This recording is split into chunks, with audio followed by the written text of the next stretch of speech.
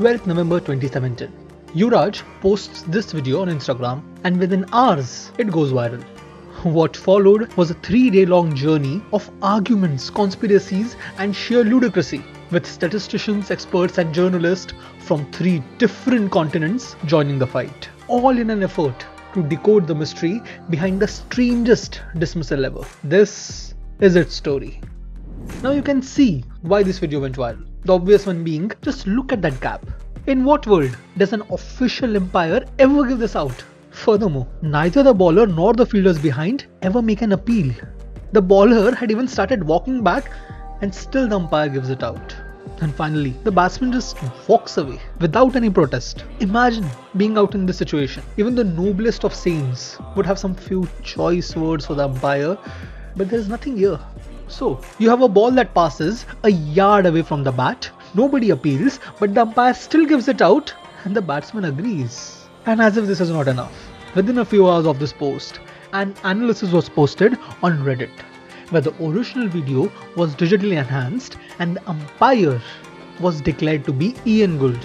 Yep, one of the best umpires in the world, 2-time participants of ICC Elite panel and somebody who has even officiated in World Cups. He won't make such a noob mistake, would he? A further thread added that under law 31.1, the umpire cannot declare a batsman out unless and until an appeal has been made.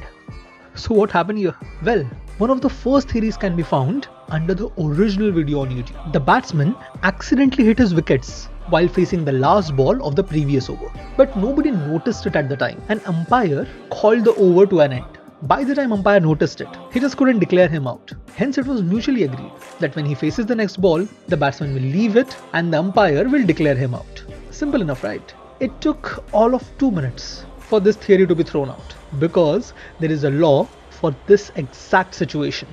Law 31.3. For an appeal to be valid, it must be made before the bowler begins his run-up. The call of over does not invalidate an appeal made prior to the start of the following over. In other words, the fielding side can appeal till the bowler starts the run-up for the next ball.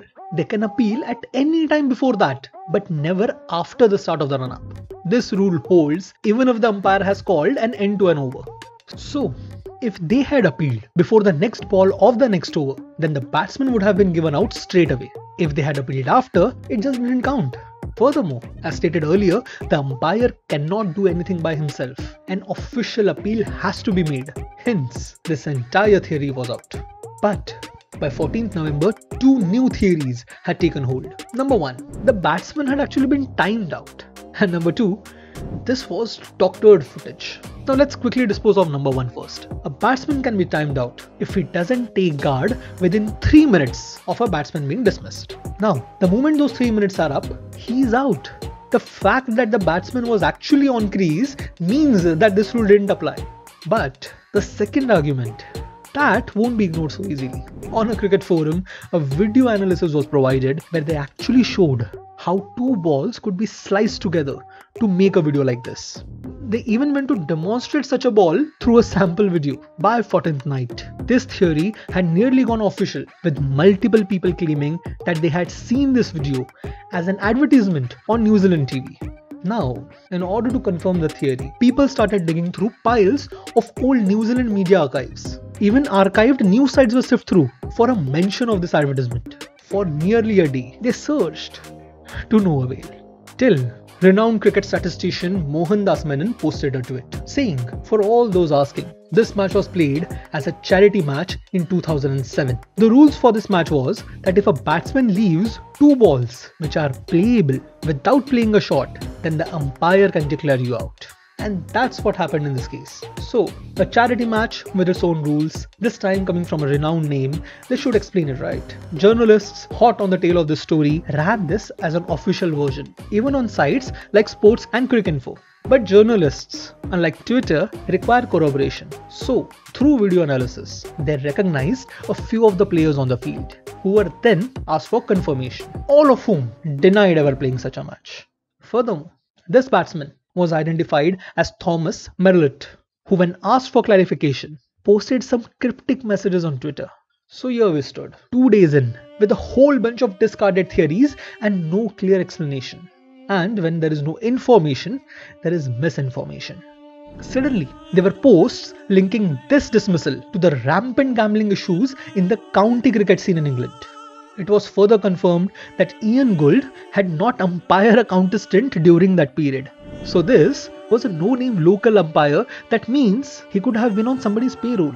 Who knows? Even the batsman could have been on take.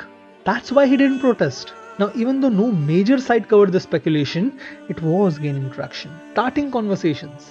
Like how IPL has been fixed from day one, or how BCCI owns everything and decides everything. You know that part of internet, right? So, as the section of internet went down that rabbit hole, there was some actual progress on the other front. All the players in this frame had been identified, through which this match had been found. This was a 3-day match between Surrey and Bradford Leeds University, played all the way back on 15th March 2007, with the umpire on the broadsheet called Martin Bodenham, and the bowler was a Pakistani seamer playing for Surrey at the time, Mohammad Akram.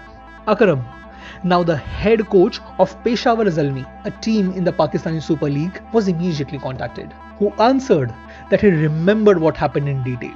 So, what exactly had happened here? Well, it starts with this umpire, Martin Bodenham. Before this, he was a football referee, and this was his first official match. Within this over itself, there had been 2 very loud appeals, which had been unanswered. So the rookie umpire had been put under a lot of pressure. Now comes this ball. It stays 6 inches away from the bat. Akram just decides to reset. So does the wicket keeper. But this man, in the slip, he does a half-hearted shrug of an appeal. And to the shock of even the bowler, the umpire gives him out. So the question comes, if this was just another under pressure umpire making a bad decision, why didn't the batsman protest? The answer here is even simpler. This particular track had a lot of bounce that day, and before this over, Thomas the batsman had been peppered with a bevy of bouncers, 2 of which had hit him hard on the ribs. So by the time he was actually given out, he was in so much pain that he genuinely didn't care whether or not it was fair. He just wanted out. But don't feel too bad for the batsman though. In the second inning, he went on to score an unbeaten 74, saving the match for his team. This was the final explanation. No great conspiracy, no exotic rules, nor any special conditions. This was just another umpiring error, just a bit more wrong than the usual ones, making the outcome a lot more entertaining than what you would expect. I hope you enjoyed this video. I'm thinking of converting this into an entire series, so do give me your suggestions for the best or worst things that you want a detailed analysis on. Till then, hope you have a good day today. Thank you for watching.